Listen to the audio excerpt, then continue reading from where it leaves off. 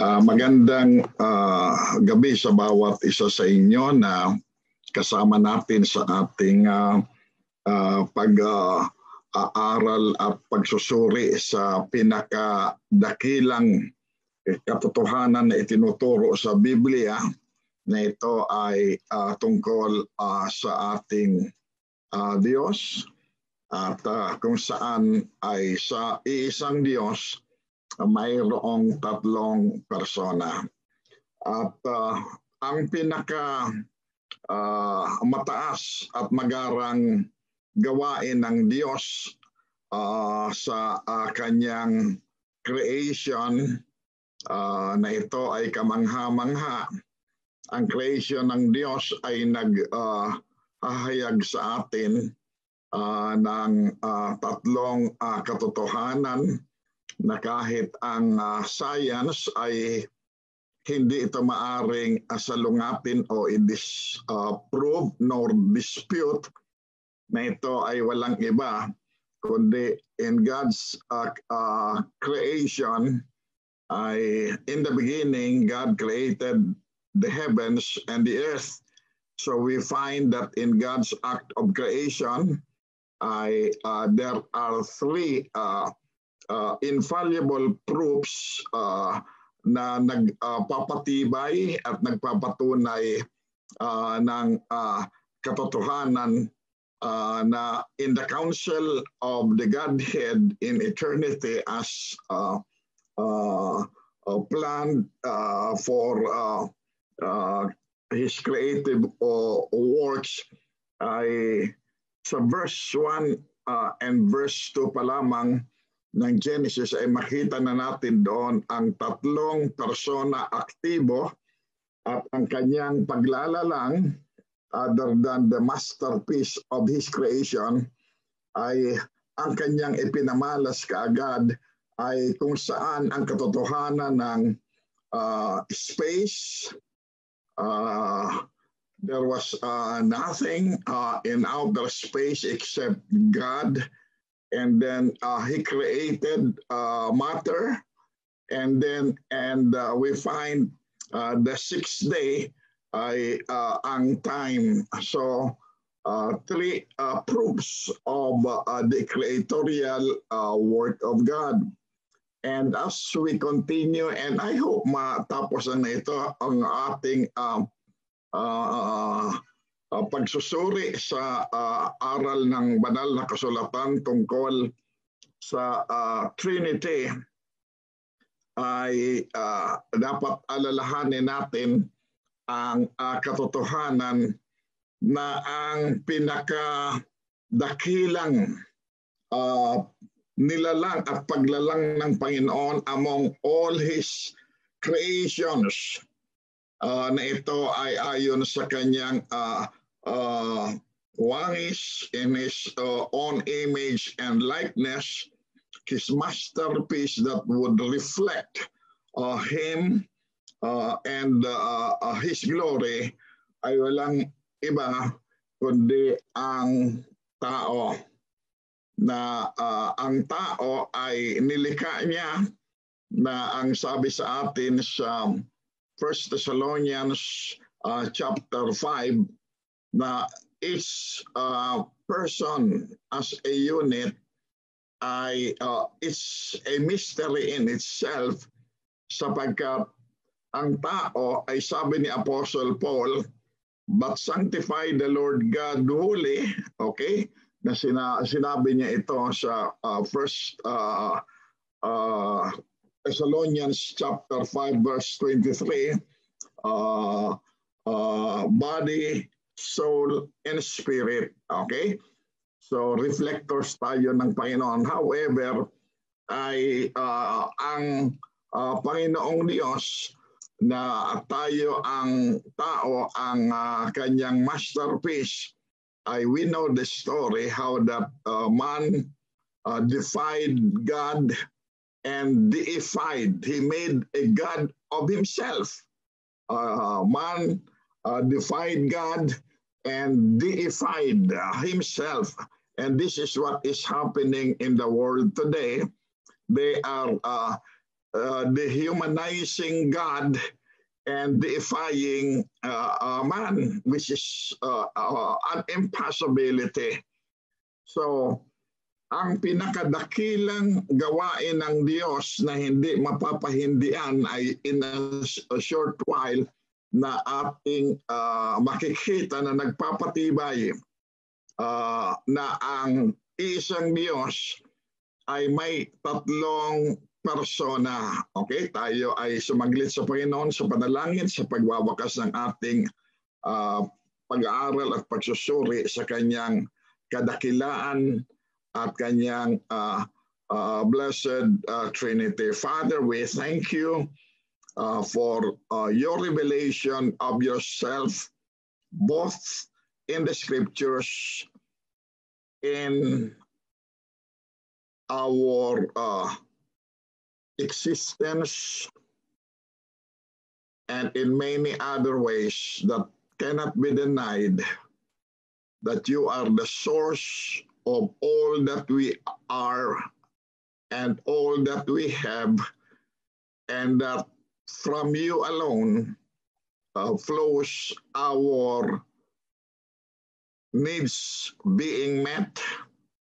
You are gracious, good, and you have never at any time denied us our basic needs, but that you bless us even far more than we deserve and we ask for. We are owed before you, and how great you truly are, Father, Son, Holy Spirit, as the one God of which the Bible teaches.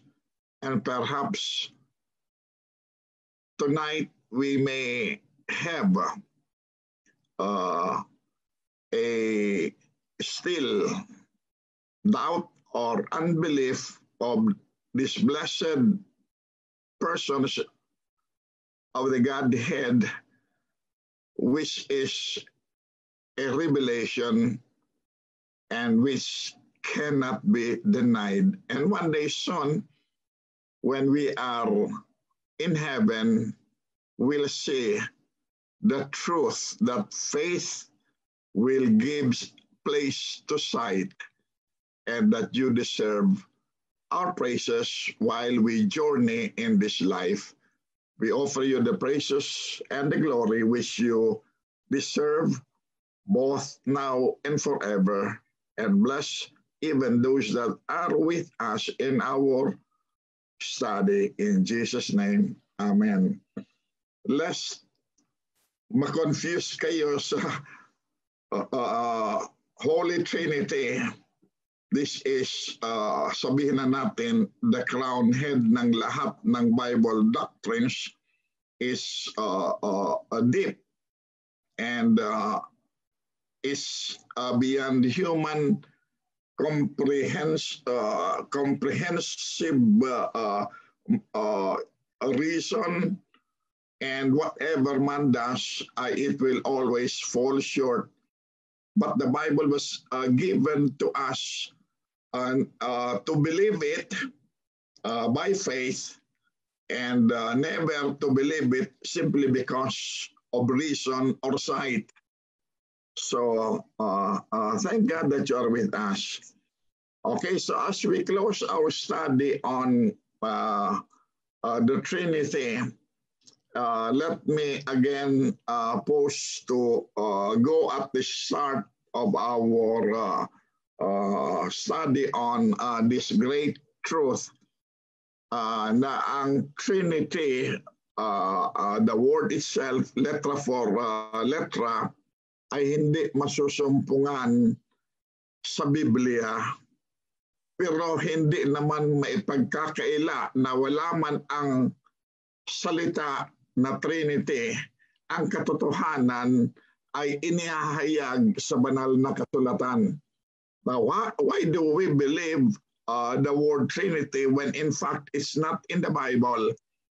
Well, because the substance, the foundation behind the word is in the Bible. Okay, so yung mga may hilig na kanya wala ang Trinity sa Biblia, so we do not have to believe it. Okay?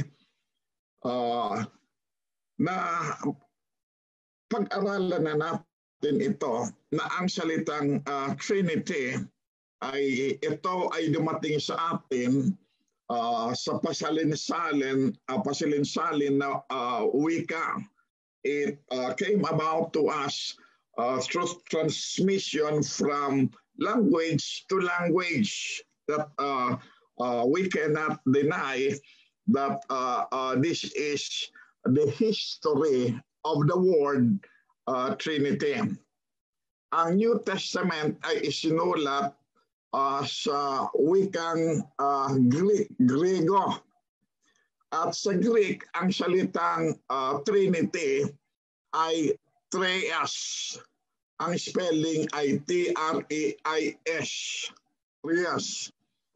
At ang Greek language ay siyang isinulong na maging lingwahe sa mga nasasakupang mga bayan ng kapanahonan ni Alexander the Great in the form of Hellenization, na lahat ng kultura, lingwahe at iba-ibang mga pag-aaral ay in-spread ito nung si Alexander the Great ay naghari sa buong sanglibutan, the third world conqueror who died of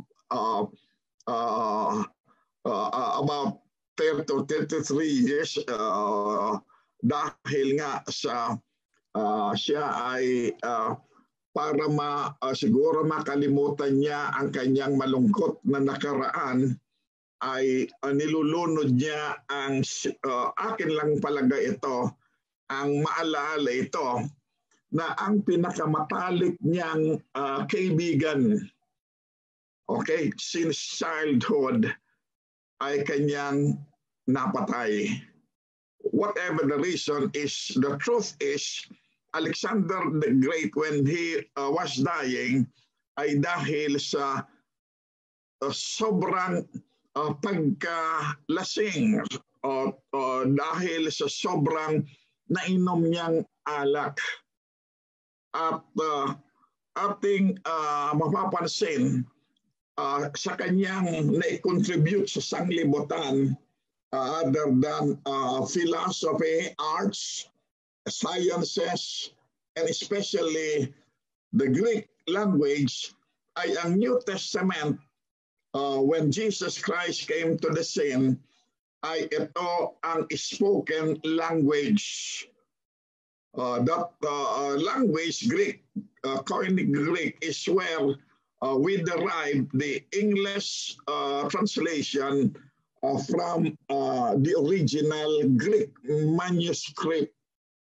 At ang pangalawa na pinanggalingan ng salitang Trinity maliban sa Greek ay nung ang Greece ay napalitan ng Roman Empire, ganon rin ang kanyang ginawa because it was really a universal empire.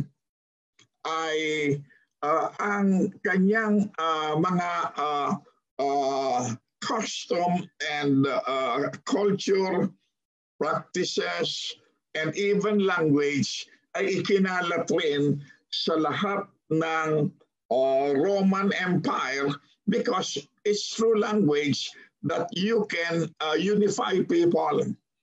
And so when the Lord Jesus Christ came on the scene, ay mapapansin natin, other than his own native tongue, which is Hebrew, ay ang Greek and Latin, the Roman language, ay spread nito at it was commonly spoken other than sa marami pang mga kanya-kanyang countries, ay may mga dialects sila. Paano nangyari ito kung isang tao, isang mag-asawa lamang ang pinanggalingan?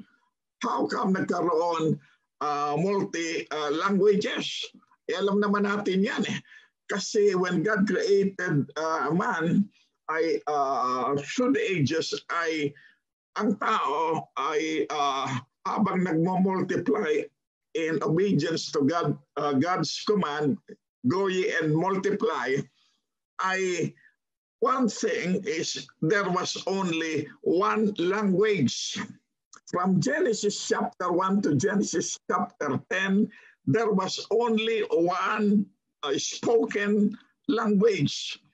Pagdating sa Genesis chapter 11, alam niyo ang story how that while the people were united, Nimrod came on the scene and he led the people who spoke one language. They understood each other and they made up their minds that they can earn their way to heaven by building that tower in Babel na kung saan ito ay going up to heaven. And so God confused these people that they could not understand each other, and this was the reason why they left each other and they went to different places, and so the history of the languages came about that. When Jesus Christ came on the scene, as I said, there were three common languages in his country. At nung siya ipinako sa krus ng Kalbaryo, tingnan ninyo please. Okay? Sa Luke chapter 23, there were three languages ang isinulat ni Pilate as sa prescription doon sa cross ng ating Panginoong Kristo. The spoken languages then sa chapter 23. At ang sabi dito sa Luke chapter 23, verse 38, and a prescription also was written over him in letters of Greek and Latin and Hebrews. This is the King of the Jews. So ang Panginoong Kristo, on top of his head, ay nilagyan ni Pilate ng tatlong salita na nanggaling sa tatlong existing wika. Nang sabi dito, Greek, Latin, and Hebrews. Okay, so this spoken language of the Jews. So the third thing is after the Greek ay nariyan sa Latin ang salitang Trinitas nang isinalin mula sa Greek patungo sa Latin Bible ang Latin Vulgate na made possible by Jerome ay yung salita among the ancient bishops, preachers, or presbyters ay Trinitas. Okay?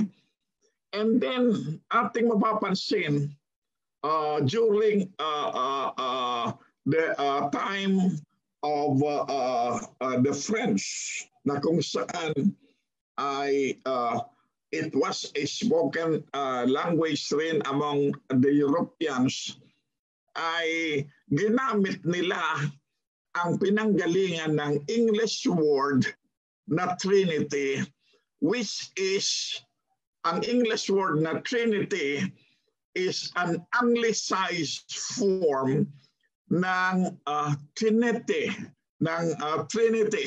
Ang huling letra ng French ay E, Trinity. Sa English ay Trinity. So, ang nabago lang na salita ay ang letter E ng French to the English, which is anglicized, ay napalitan ng Y. All of these terms na ito they all speak of a threefold. It speaks of a threefold. It speaks of a triad. Ngayon, usong-uso ang salitang triad. Okay? It speaks of a group of three. Yun ang mga meaning nitong salitang ito. And I'll give you the source. Nung I tried to research this, and I discovered this in two of my big books. Na ito ay The Origin of Words. The Origin of Words in English. So nakita ko na nagkakaisa ang meaning nila, yung pasalin-salin lang na salita. Okay, so threefold or tria or triad. So ating mapapansin na ito ay lahat nakatibay sa iisang Diyos na hindi man masumpungan ang salitang Trinity. Yun pala ay ang kasaysayan ng salita na ito ay nakaugat sa Biblia ay sa pasalin-salin na wika ng tao. In the Dictionary of Word Origins and the History of the English Languages. Medyo makapal ng mga libro ito. So lahat ng mga salitang English ay naroon sa dalawang aklat na ito. So now, we discover na ang Trinity ito ay salita na tumutukoy dito sa tatlong persona ng pagka-Diyos, which simply means ang Trinity ay group of three. It means threefold. Kaya nga may threefold amen sa Isaiah chapter 6 at triad. Or ngayon ay sa wikang English rin, sapagkat ang tao ay siyang masterpiece na nag-ahayag ng kalalatian ng Diyos, ay ang tao ay as a created being ay siya ay tripartite being. Tripartite, ibig sabihin made up of three parts. Yung ating body, which is from the dust, will return to dust at the time of death, or it will cease at the time of the rapture, that it will be replaced with a much better, glorified, and perfect body. Ang ating body, which is from the dust of the earth or the ground, ay ito ang ginamit na kasangkapan ng Diyos. Kaya tingnan niyo sa sementeryo, sila ay mga nasa lupa lang, but well-to-do ay at least nagpapalagay ng nicho. Pag sinabing you're 6 feet below the ground, ay ibig sabihin from dust thou art, to dust thou shall return. That's our world consciousness. We relate to our world through our bodies. Okay? Because in our bodies ay nariyan ang 5 senses. Okay, alam naman natin yung 5 senses sa ating katawan. That is our world consciousness and how we relate to the world around us and without us. Then, ang ating soul, okay, at spirit, maliwanag ito sa Hebrews chapter 4 verse 12 that napaghihiwalay ito eh. Yung ating soul, yung ating real man na nasa loob ay it is our self-consciousness. That in our self-consciousness ay in psychology na kung saan ay every aspect of this self-consciousness is approached that man is made up of the intellect, okay, the emotion, meron tayo noon, and then the will. So, yan ang tinatawag na ancient philosophy na ngayon ay ina-address ng psychology. Mental, tawag dati in olden days ay mental philosophy. Okay, so this is also how we approach sa ating pagtuturo at ganoon sa ating delivery ng anumang bagay mula sa atin papunta sa ating kapwa. Okay, so we are sensible beings because we have that self-consciousness. At ang kaibahan natin sa other created animals ay tayo ay mayroong spirit. It was when God breathed upon His created man, itong si Adam, which was taken out of the dust of the earth. He had formed sa Isaiah threefold thing about makikita natin sa tao na hakbang na ginawa ng Panginoon. He created man, He made man, and He formed man. So, three distinctive Hebrew words that relates to God's act dito sa kanyang masterpiece. And it was only when God breathed into his body, okay, the breath of life. So, yung spirit na yan is the breath of life in us that makes us conscious of a higher being than ourselves. And that is our God consciousness. And for a long, long time since the fall, nito ay iniiba at tinatalikuran ng sangkatauhan ayon sa Romans chapter 1 na ating mapapansin sa pagsusulat ni Apostol Pablo sa fallen condition ng tao that has been corrupted by sin. So, ang tao ay nilikha ng Diyos. Okay? And its creation is not a theory, it's a fact. Ang evolution is a theory. And even the founders of evolution, na ang pinakauna dito before the most popular man, si Charles Darwin, ay before him, ang naghanda nito ay si Julian Huxley. So, sa kanyang isinulat na The Origin of the Species ay maraming loopholes na hindi nasagot itong si Charles Darwin na palaging sinasabi niya we may as well suppose for puro uncertainties. Okay, but God says it definitely and accurately, okay, that we are not of ourselves, we are creatures of God. Okay? For sabi ni Apostle, for we lived and move and have our being, okay, because of God.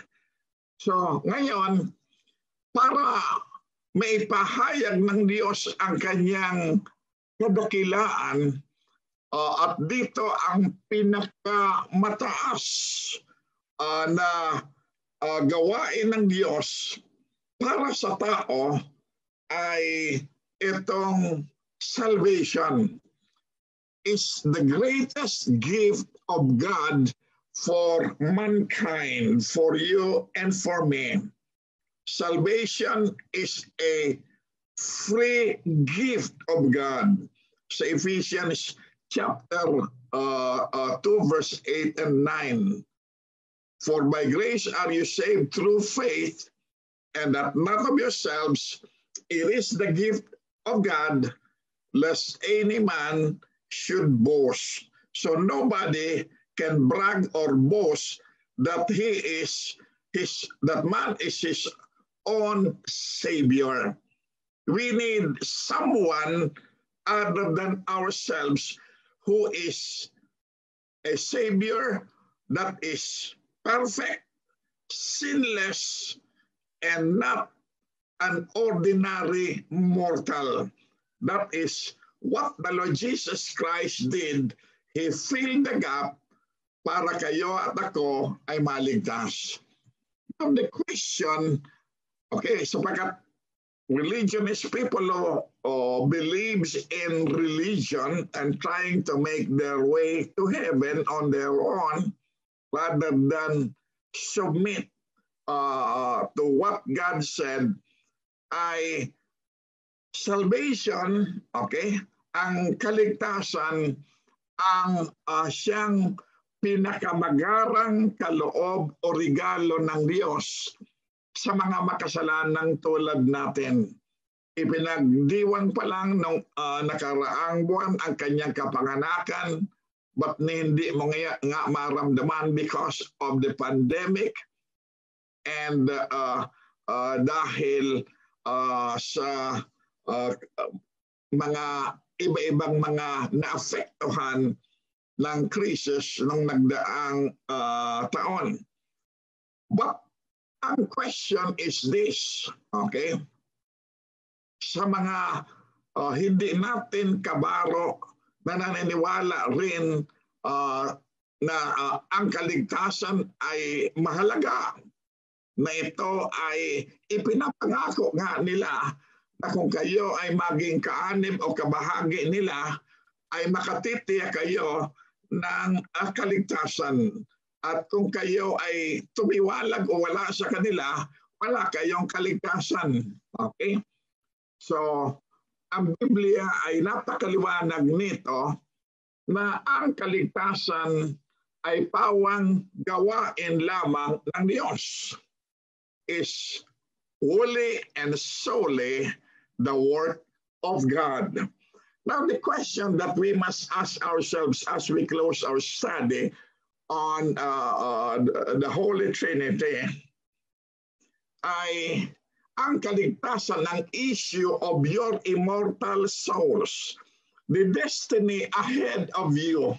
You are just a breath away. One, sabi nga ni David, I am but one step to death.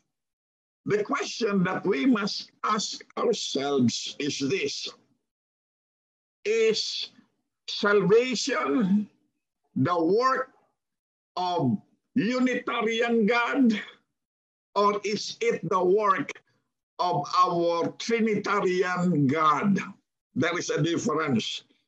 Sa Unitarian God, isang Diyos lamang, isang persona. If that were the case, it appears that in no way can you reach heaven nor be saved. And the only answer the Bible provides is that salvation is the work of the one God. Sabi nga ni Jonah, salvation is of the Lord. So, no question about that. But is it a Unitarian or a Trinitarian God? Well, we have to go as we close, sapagkat ang question dito is eternity, and what is at stake is our immortal souls. So, tingnan natin please kung Unitarian or Trinitarian ang gawain ng kaligtasan. I would like you to please open your Bibles. Okay? Tingnan natin please as we open our Bibles to the book na ito ay nagdaang series of messages na naibigay ko, but this will serve as a not only as a recap and a reminder. Sa 1 Peter, Tingnan natin please sa chapter 1, okay? Verse 2. Chapter 1, verse 2. The truth of the matter is salvation is the work of one God in three divine persons. Trinitarian way of salvation is the biblical way. Tingnan natin please. Let's look at the verse. Okay, basahin natin. Elect according to the foreknowledge of God the Father, that ang salvation is the work of God the Father in election in eternity. So verse 2, through sanctification or through the setting apart of the Spirit, the Holy Spirit, sa Titus chapter 3 verse 5, not by works of righteousness which we have done, but according to his mercy, he saved us through the regeneration and of the Spirit and washing of the Spirit. Sabi dito, through sanctification of the Spirit unto obedience, okay? And number 3, and sprinkling of the blood of Jesus Christ. So the Bible is very, very clear that salvation is the mutual work of the Trinity that really gifted us with the most precious and priceless gift that we can never, ever, okay,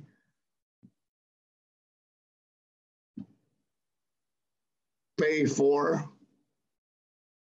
We may not be able to pay God for this, but certainly we can praise God for having reached down to us, okay, through his blessed Trinity. So we close our study on this, that the Trinity is at work. Where one is, all three are present. They never abandon each other. They are mutual in everything. The threefold or the triad or the Trinity. And remember this, that this is once and for all na naganap sa Council of Nicaea that really determined the biblical truth of the Trinity. Kasi lumabas noon ang lalaking si Arius na sinasabi niya, iisang Diyos lamang. There is no such thing as God the Father, God the Son, and the Holy Spirit. Jesus Christ is the highest creation of God. So Jesus Christ is no eternal God. He is not God at all. And others say that Jesus Christ is merely subordinate God to the Father as a mighty God, not Almighty God. So it all are contradicting the biblical teaching, the Word of God. So sa Council of Nicaea, this was once settled among the pastors then present. They resorted and adopted what is known as the creed na ito ay formulated by another bishop or pastor by the name of Athanasius, na ngayon ay tinatawag ang Athanasian Creed. This is what he said about the Trinity na sinabi niya, okay? That the Trinity ay which was accepted by everybody at dinisprove at ni ni-reject itong itinuturo ni Arius na siya'y natagurian as heretic. That what he was trying to present was heretical or false teaching, na ang sabi ni Apostle Paul kay Titus, sabi niya, an heretic once or twice reject ang heresy, false teachings or doctrines. So ang formula na na-adapt then, and it was in the 3rd century hanggang sa ating kapanahonan, which expounded the English word Trinity, na noon ay sa kanila ay they proved the tri-unity of God, the tri-unity of God. This is the Athanasian formula. Sabi niya, we believe, okay ito, we worship one God in Trinity. We worship one God in Trinity. And Trinity, sabi niya, in unity. Kaya nga tri-unity. And Trinity in unity. Neither confounding the persons, hindi natin nililito ang tatlong persona or confused or pinagsasama na sila ay iisa. Neither confounding the persons nor dividing the substance or the nature, nor do we divide the nature or the substance of these three persons in one God, okay? Without any remarks or comments, I would like to read what he said. We worship one God in Trinity, and Trinity in unity, neither confounding the persons nor dividing the substance. And Athanasius ably defended the teaching of the Bible on the triunity of God, the Godhead, and rebutting the falsehood and the heretical teachings of Arius. May God help us as we close our study, because this Unitarian deny that Jesus Christ is God and deny that the Holy Spirit is a person in the Godhead, but merely an energy or a power from God. I believe that we have to study, okay, these other two persons of the Godhead. We are agreed on the Father God among even Unitarians. They believe only that there is God the Father. But we disagree dito sa dalawa. They disagree with us and we also disagree with their teaching. Okay? Some even confound the persons in the Trinity na three manifestations lang raw ang Trinity, but there's only one God and three manifestations. But He is not three persons each time sa manifestation, which we also refute, yung modalism or Sabellianism. And may God help us. I hope somehow, some way, ay may natutunan kayo. Kahit konti lang. Okay. God bless you. And we have ample time for prayer meeting. Okay. God bless. And may the Lord God, Father, Son, Holy Spirit bless you richly till Jesus comes anytime soon. Okay. Brother William. Opo, Pastor. Dito po. Okay, ngayon po ipapasa ko po kay Brother JP para siya pong magbabasa ng ating para sa prayer meeting. Brother JP?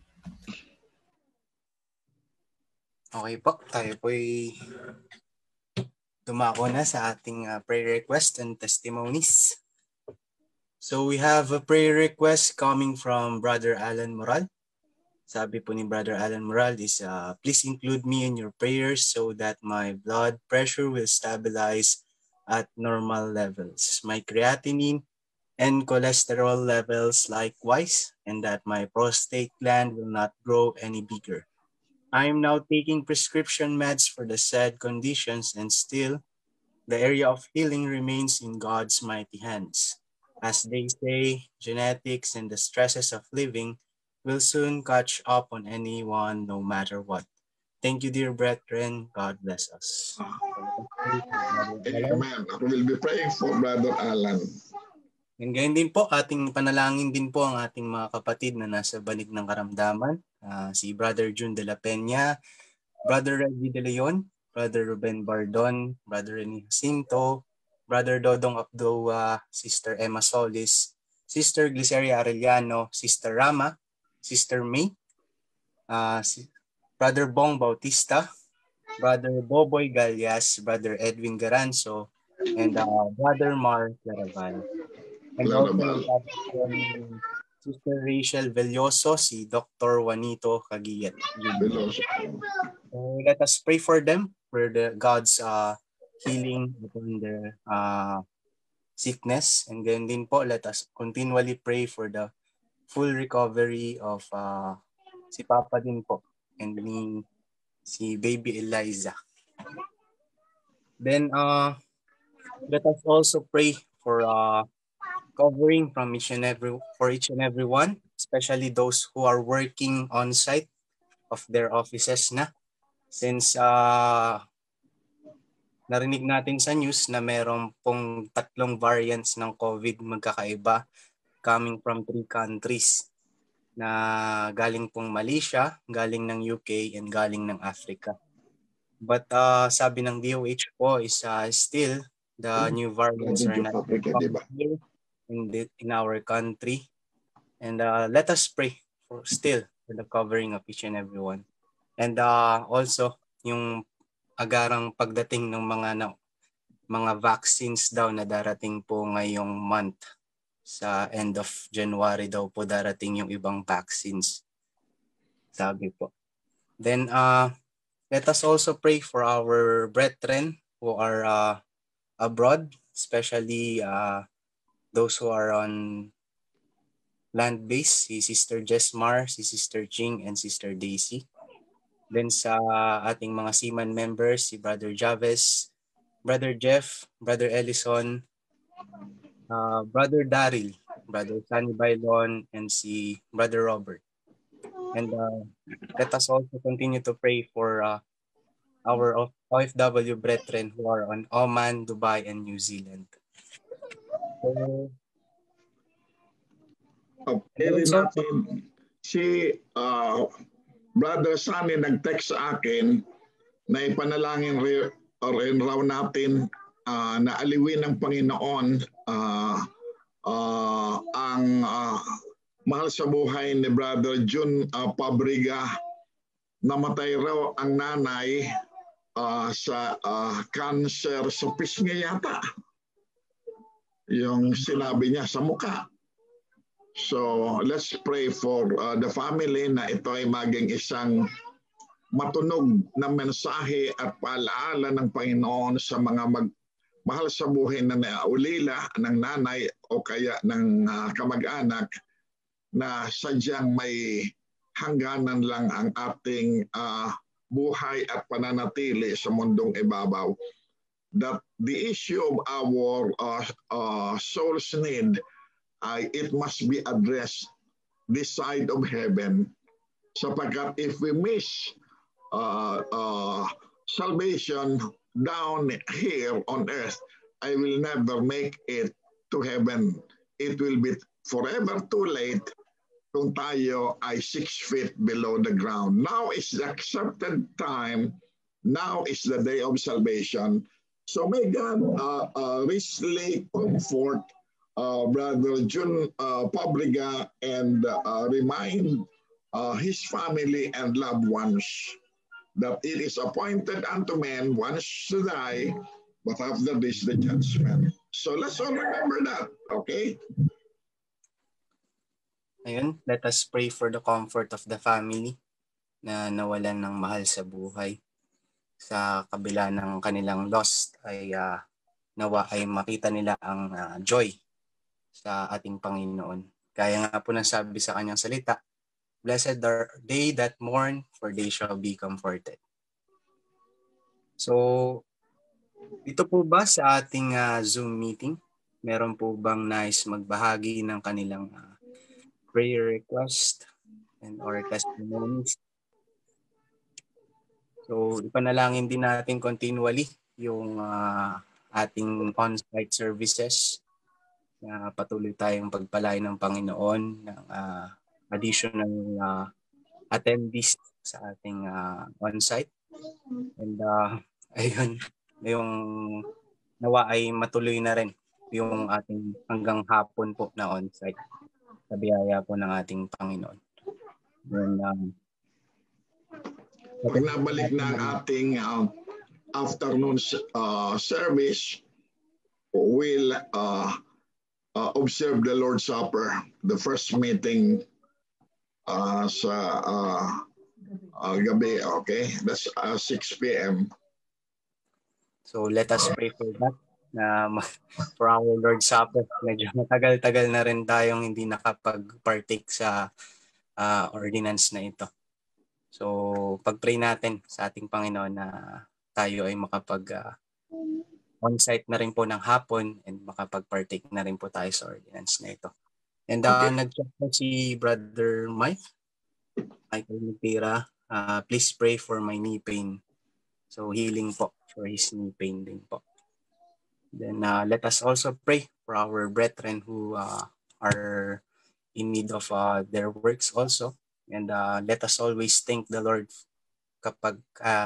let us always thank the Lord na sa panahong ito ay meron pa rin tayong trabaho and He is continually providing what we needed every day. And, Amen. Ipanalangin rin natin yung mga kasama natin sa online Sunday and Wednesday, tulad ni Brother Danny and Sister Annie na nasa Australia, and some others na kasama natin sa ating services. Okay? Ayun. Stable internet connection po sa bawat isa. So, syempre, hindi naman lahat po is nakaka-attend po ng on-site. And mawala po yung mga hindrances sa ating online live streaming ng services natin. Especially yung prayer meeting and AM and PM services ng Sunday. So meron pa po ba nais magbahagi ng kanilang prayer request and testimony dito sa ating Zoom meeting before we proceed to our prayer time? Okay, kung wala na po ay aking hinihilingan po si Brother Abet na pangunahan po tayo sa panalangin.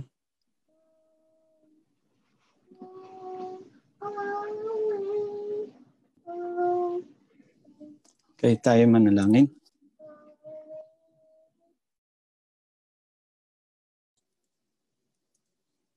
Tayo po ay manalangin. Ama naming Diyos na dakila sa lahat, maraming salamat po sa iyong pagkilos sa aming buhay. Salamat po sa gabing ito. Muli pinagkalooban niyo kami ng pagkakataon upang kami ay magkatipon, makinig ng iyong mensahe, ipakilala mo ang iyong salita, ipakilala mo ang iyong pagkadiyos sa amin. Ang aming tinalakay ngayong gabi na lesson on the Holy Trinity, the Father, the Son, and the Holy Spirit. It is a refreshment, O Lord, for our spirit that you once again presented to us your Godhead. One God in three persons. Truly, God the Father, God the Son, God the Holy Spirit. Ikaw po ang may akda na aming buhay. Ikaw ang may akda na aming kaligtasan. Ikaw ang may akda na aming pananampalataya.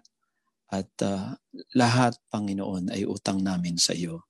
Kaya ikaw lamang ang may karapatan sa lahat ng papuri at pagdakila ng iyong mga nilikha.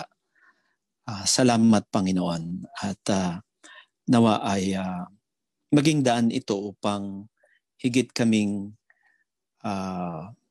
maging matapat sa iyo, higit kaming maging masunurin sa iyo, at higit na bigyan namin ng pagpapahalaga, Panginoon, ang iyong pagkadiyos sa aming buhay. Marami kaming mga pagkukulang sa iyo, Panginoon. Marami kaming nagagawang mga desisyon na hindi ayon sa iyong mabuting kalooban. May mga nababanggit kaming mga salita, Panginoon, na nakakapagbigay hinagpis sa iyong puso. May mga nagagawa kami, Panginoon, na hindi nagdudulot ng kagalakan sa iyong may biging puso. Lahat ng ito, Panginoon, ay inihingi namin ng tawad sa iyo. Wala kaming maitatago sapagkat lahat ay kitang-kita mo, lahat ay nalalaman mo. You are the omniscient, the omnipresent, and the omnipotent God who rule the affairs of the earth and in heaven. Truly, Lord, you are perfect in your attributes, O Lord. And we magnify thy name, O Lord. And sa gabing ito, Panginoon, ikaw ang nagbigay sa amin ng pagkakataong makabahagi sa sama-samang pananalangin ito. Hiling po namin, Panginoon, sa iyo na ikaw ang kumilos sa aming puso. Magkaisa kami, Panginoon, sa iyong espiritu at sa espiritu ng pag-ibig na pinagkaloob mo po sa amin. Maging sa panalangin ay maipahayag ang aming pagpapasakop sa iyong kapangyarihan sapagkat maliban na ikaw ang kumilos sa aming buhay, wala kaming katagumpayan na makakamit, Panginoon. At wala kaming magaganap, Panginoon. But more so, your word says, we can do all things through Christ who strengtheneth us. Panginoon, dalangin po namin sa gabing ito ang mga kahilingan ng mga kapatiran at ikaw nakakaalam na eksaktong kalagayan nila sa gabing ito. Subalit ninanais mo na aming idulog sa iyong paanan ang mga kahilingang ito, ang mga panalangin at pasasalamat sapagkat nakapagdudulot ng kagalakan sa iyong puso na makita mo na ang iyong mga anak na kami, Panginoon, ay we humble ourselves before Thee, O Lord, before the thrice holy God that you are. Panginoon, dalangin po namin ang kahilingan ng kapatid na Alan Moral, ang pag-stabilize ng kanyang blood pressure at pati na ang kanyang ilang mga internal organs, Panginoon, na nag-undergo po siya ng laboratory tests. Dalangin po namin na ang kanyang pangangatawan ay iyo pong pangalagaan, Panginoon. At patuloy na maging malakas at malusog ang kapatid na ito upang makapag-perform siya ng kanyang mga normal na mga duties and responsibilities, hindi lamang sa kanyang trabaho but more so sa kanyang pamilya at sa paglilingkod sa iyo sa iyong iglesia, Panginoon. Dalangin ko rin po ang iba pang mga kapatiran, kasama rito si Brother Jun de la Peña, Brother Dodong Abdua, si Brother Reggie De Leon po, at nagpapasalamat kami na siya ay na-release na po sa hospital at nabalik na po, Panginoon, ang sigla ng kanyang pagkain at normal na po ang pag-digest, Panginoon, ng kanyang mga kinakain. Nawa ito'y magdulot ng ibayo pang kalakasan sa kanya at kasiglahan, Panginoon. Si Brother Bong Bautista, ang tatay po ni Sister Eileen, ang patuloy na paglakas at paggaling niya. Si Kuya Rene Jacinto, Panginoon, na patuloy mong palakasin at makatulong ang kanyang regular na dialysis, Panginoon, upang siya ay sumigla at lumakas. Dalangin din po namin si Brother Ruben Bardon, Sister Emma Solis, Sister Gliceria Arellano, Panginoon. Dalangin po rin namin si Brother Mark Laraval, si Brother Boboy Galias, Panginoon, na nawa ay pumuti ang kalagayan niya at maging negative na po siya sa COVID-19. Si Brother Edwin Garanzo, Panginoon, na patuloy na pagbuti ng kalagayan niya, ang hiling namin. Dalangin din po namin si Brother Mike Magtira sa kanyang pananakit ng kanyang tuhod. Nawa ay ito ay pagaling mo po, Panginoon. Dalangin ko rin po ang kapatid ni Sister Rachel, si Dr. Juanito Cagiyat. Dalangin po namin hindi lang ang kanyang physical na kagalingan, pati na rin po ang kanyang spiritual na pangangailangan, ang salvation and the assurance of salvation, Panginoon. Dalangin din po namin, Panginoon, ang kapatid na Rafi sa kanyang patuloy na paggaling, Panginoon, at paglakas. Kami ay nagagalak, Panginoon, sa tuwing may maririnig kaming development sa kanyang buhay, physical at kalusugan, Panginoon. Dalangin din po namin ang mga kapatiran namin na nagdadalang tao. May you give them a healthy pregnancy, Panginoon, at pati yung kanilang mga sanggol sa sinapupunan. Si Sister Jean po, Sister Hannah, anak ni Brother Bobot, at ang ate po ni Sister Jessica. Nawa ang mga nanay na ito ay pangalagaan mo po ang kanilang kalusugan at mapangalagaan din ang kanilang mga sanggol na dinadala sa sinapupunan. At lalo na po, Panginoon, sa panahong ito na pandemic, sila po ay nasa grupo ng highly vulnerable, Panginoon. Iingatan mo rin po at pangalagaan at proteksyonan ang kanilang mga kasama sa tahanan upang hindi maging daan na sila ay ma-infect din, Panginoon. Dalangin ko po ang mga kapatiran namin, frontliners at mga nagtatrabaho, Panginoon. Sila ang mga lumalabas ng kanilang tahanan upang gumanap ng kanilang tungkulin at matugunan ang pang-araw-araw na gastusin sa kanilang mga pamilya. Ingatan mo po sila, Panginoon, at ilayo sa anumang mga matitinding karamdaman, Panginoon, na magdudulot upang sila ay hindi makaperform ng kanilang mga responsibilities na ito. At dalangin ko po ang comfort, Panginoon, sa pamilya ni Brother June Fabregas sa pagpanaw ng kanilang nanay. At hiling po namin na ito ay maging daan upang ang iyong mensahe sa kahalagahan ng kaligtasan sa mga kaanak ng kapatid na June, Panginoon. At ikaw ay mangusap sa isang personal na paraan, Panginoon, para sa pangangailangan espiritual na ito, Panginoon. Dalangin din po namin ang mga kapatiran namin na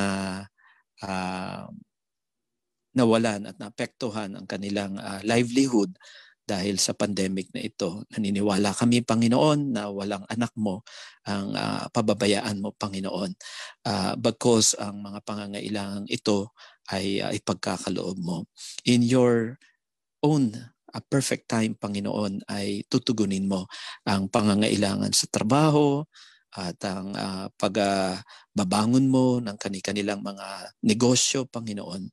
Salamat din po, Panginoon, sa dahilang ang ilang mga kapatiran apektuhan ng kanilang sweldo, nabawasan, o kaya ay nabawasan din ang pasok dahil sa pandemic na ito. Subalit nagbigay ka ng alternative source of income ng mga kapatirang ito.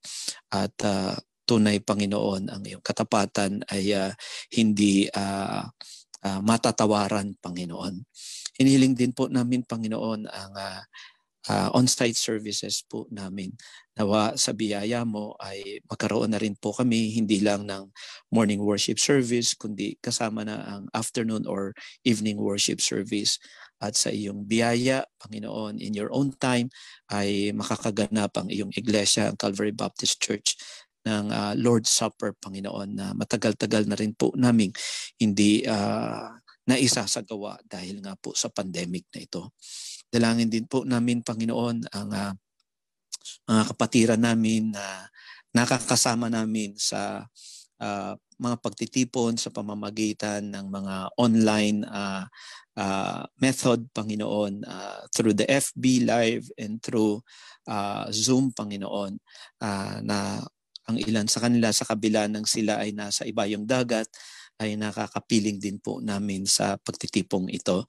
Kasama po rito sila Brother Danny and Sister Annie Isip, Panginoon. At ang mga kapatiran din namin na kasamahan sa Calvary Baptist Church na sila ay nasa abroad ay nakakapiling din namin sa pamamagitan nga po ng World Wide Web, Panginoon. Ang mga kapatiran namin na nasa barko, sila Brother Jabez, Brother Jeff, Brother Ellison, Brother Daryl, Brother Jabez, Panginoon, Brother Sunny, at Brother Robert, Panginoon. Sila po ay iyong iingatan sa kanilang paglalakbay sa iba't ibang dako ng mundo, Panginoon, lalo na po pag sila ay dumadaan sa mga lugar na puno ng pirata, Panginoon. Dobling proteksyon ang ipagkaloob mo po sa kanila. Dalangin din po namin na bagamat sila ay malayo sa kanilang pamilya, ikaw ang magbigay ng kaaliwan sa mga kapatid na ito at maging kagamit-gamit pa rin sila, Panginoon, sa iyong ministry, Panginoon, sa pamamagitan ng pagbabahagi ng iyong salita at ng Panginoong Hesukristo sa kanilang mga kasamahan sa trabaho.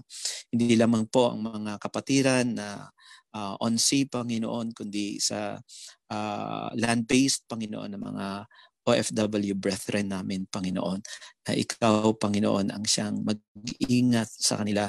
Pati ang mga kapatiran namin, Panginoon, na sa mga sister churches, Panginoon, sa New Zealand, na ang ginagamit mo po rito sila Pastor Sim at ang kanyang pamilya, at sa Dubai, Panginoon, si Pastor Doc, at pati rin po sa Oman, Panginoon, si Pastor Fidel, Panginoon.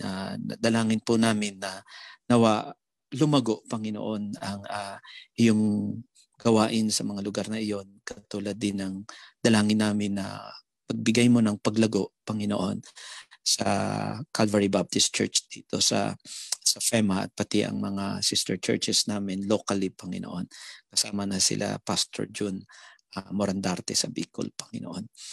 Dalangin po namin, Panginoon, na nawa ang iyong mga gawain ay yumabong pa, lumago, at lalong tumatag, Panginoon, sa pagkilos ng iyong banal na Espiritu. Kaya sa tuwi-tuwi na, Panginoon, ay turuan mo kami na pakalinisin ang aming mga puso sapagkat ang kasalanan ay tunay na nagsisilbing drag sa aming buhay na spiritual, Panginoon, na pinabibigat ang aming pamumuhay at pakikitungo sa iyo, Panginoon. Nawa sa tuwing kami ay mahuhulog sa kasalanan ay ikaw, Panginoon, ang siyang magtayo sa amin at hindi magtagal na kami ay nasa ganoong kalagayan sapagkat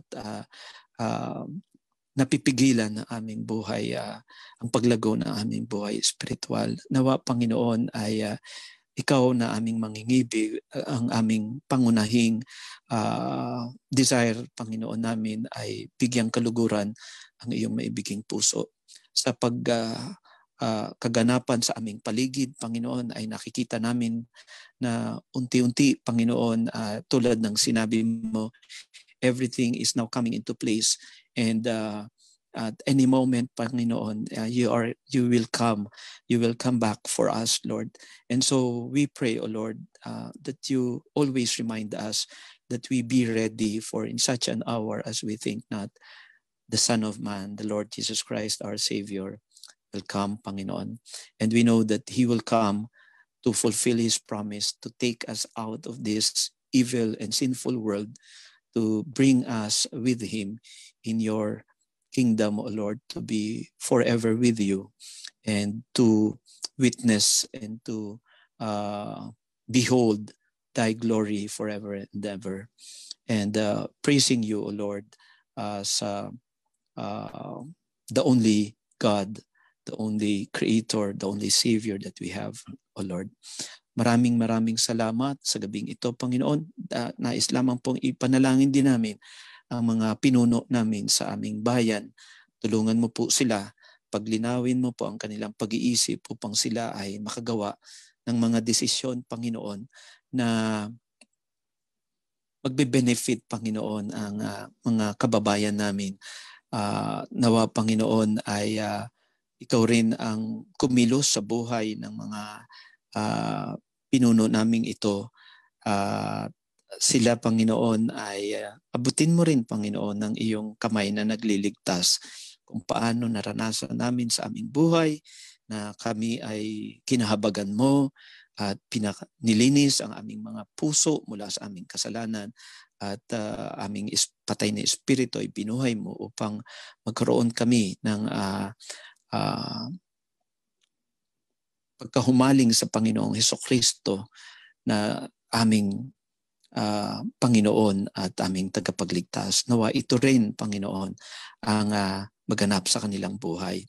Dalangin po namin, Panginoon, ang iyong bayang Israel, piniling bayan at siyang sentro ng kasaysayan ng mundong ito sapagkat doon magaganap, Panginoon, ang mga kapahayagan mo, Panginoon, na nasa loob ng iyong banal na salita.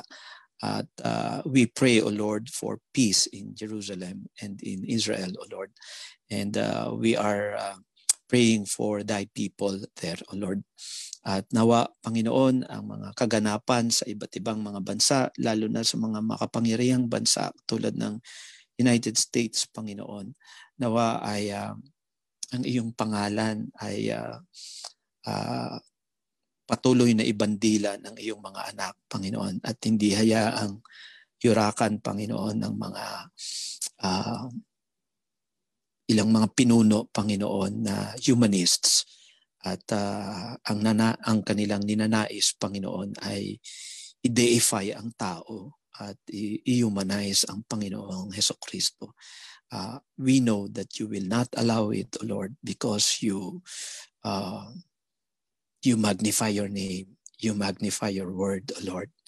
And we thank thee, O Lord, for truly you are God and you are always God and you are still on the throne. Thank you very much for this assurance, O Lord, and we submit to thy will and thy way. Salamat po, Panginoon. Ito po aming dalangin, Diyos Ama, at dalangin namin ito sa pamamagitan ng iyong anak, ang Panginoon Jesucristo, at sa pag-convict sa amin ng iyong banal na Espiritu. Lahat pong ito ay dalangin namin sa pangalan ni Kristo Jesus, naming Diyos tagapagligtas. Amen. Amen. May na-post po si Sister Mercy sa ating Facebook Live group, ating attendance. Don't forget po, i-check nyo lang po yon.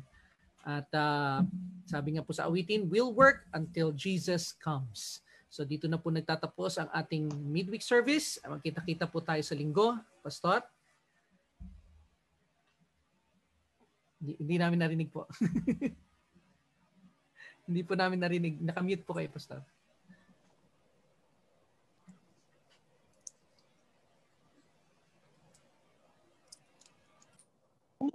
And the people of God said, Amen. Amen. Have a pleasant evening to every one of you. Yes, Pastor. God bless po.